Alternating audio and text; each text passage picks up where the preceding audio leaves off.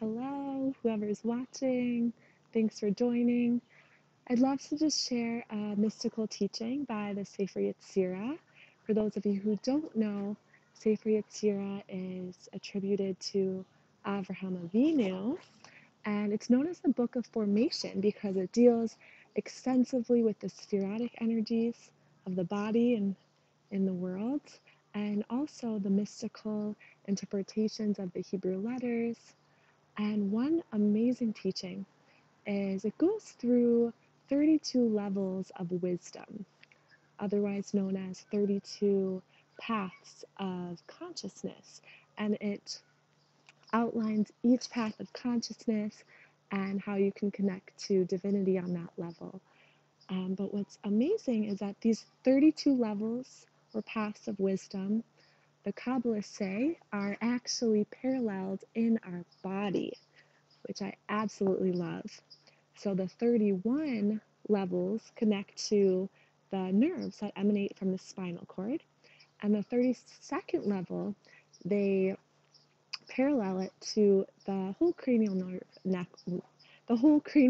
network, which there's 12 cranial nerves, but they kind of unify it as one mechanism working together. And these nerves have two purposes. First, it transmits messages from the brain to the body, and secondly, it carries sensations and senses from the body and informs the brain. And 32 is gematria lev. In Hebrew, this means heart. And we find that lev is really the central, most experience that the Sefer Yetzirah talks about. Every mystical experience is known in the Sefer Yetzirah as the running of the heart. The Shekhinah, the divine, the feminine counterpart of divinity, is also known as the heart, and the Torah is considered the heart of the world. And even if you look at the Torah, the very first word of the Torah, Bereshis, and the last word, Yisrael, the first and last letter spell out Lev. So I really believe that the central way to unlock these levels of wisdom is through the heart. And just like the nerves transmit those messages to and from the brain, the heart allows any wisdom, information of the mind to integrate and settle into the body. And another very interesting thing is that the Torah uses the word nativot for paths, and it's not very common. Usually when the Torah speaks of a path, it is called derech. And the difference between derech and nativot is that derech is a public road with signs, and nativot is a highly personalized route. So Sefer Yetzirah is teaching us that our road to these divine levels and these paths of wisdom are highly personal, and we have to uncarve them ourselves. There might be a few signs, maybe we can learn from books and from teachers, but ultimately it is in our own avoda to carve our path and find these spiritual paths that are specifically designed for our soul. So I want to just do a short meditation.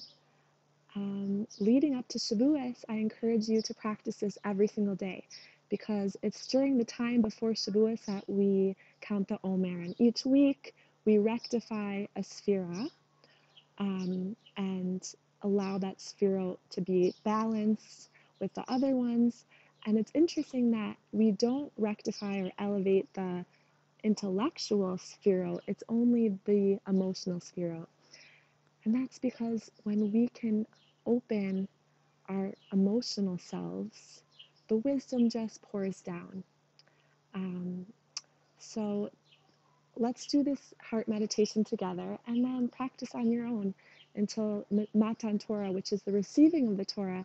And by the way, it's not just the Torah that we receive on Matan Torah, it's all wisdom for the entire year that we will receive, all clarity of mind, all intellectual novelties, creativity that we will receive through the whole year. We get it in one big outpouring of love and gifts on Shavuot. And slowly throughout the year, we unpack it. It's revealed to us slowly, but it's on Matan Torah that it comes down. So we really want to have our hearts wide open so that we can receive whatever is available to us. So let's just start by finding a comfortable spot, rolling the shoulders back and down the length of the back, soles of the feet on the earth, rooting us to this earth spot, feeling safe and secure beneath us. And then grow through the crown of the head. Soften the eyelids and temples, jawline, release. And just start to inhale and exhale, just like these nerves are running and returning. Our breath is like the angels running and returning up and down.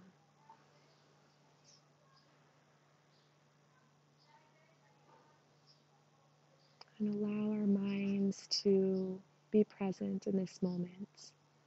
So if you're still running to get here from chores this morning, from your travels, allow your mind to catch up to this moment.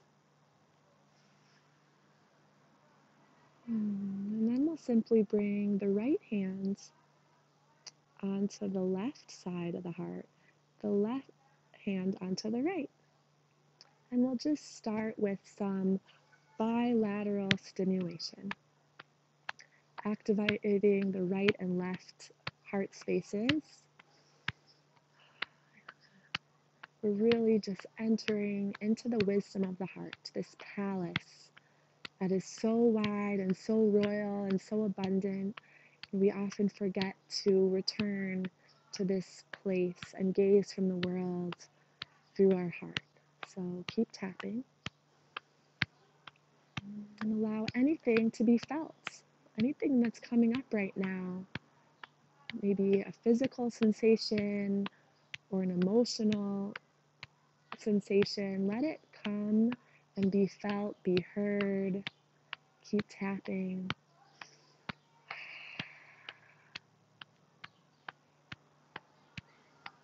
A few more like this. And then stop the tapping, just settle the hands, and maybe massage where your fingertips are. Releasing any stuck emotion, any difficulty that you may have not given attention to before. Massage it out. Oftentimes, these experiences are stuck in physical sensations of the body. So we massage, we release, we heal through this palace of the heart.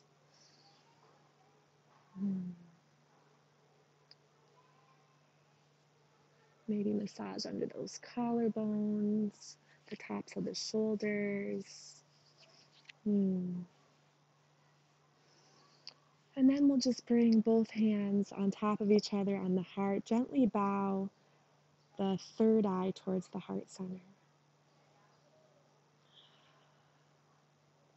Just settle here for a moment, honoring your heart, this love, this Shekhinah that resides within us.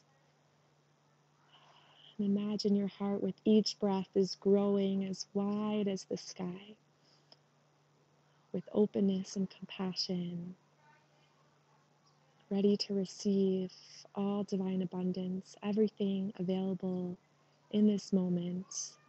Our heart is like a big woven basket.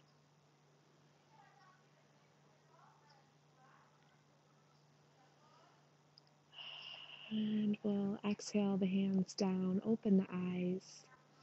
And I encourage you to practice this every day until Shavuot, so that we can really receive what Hashem is offering to us.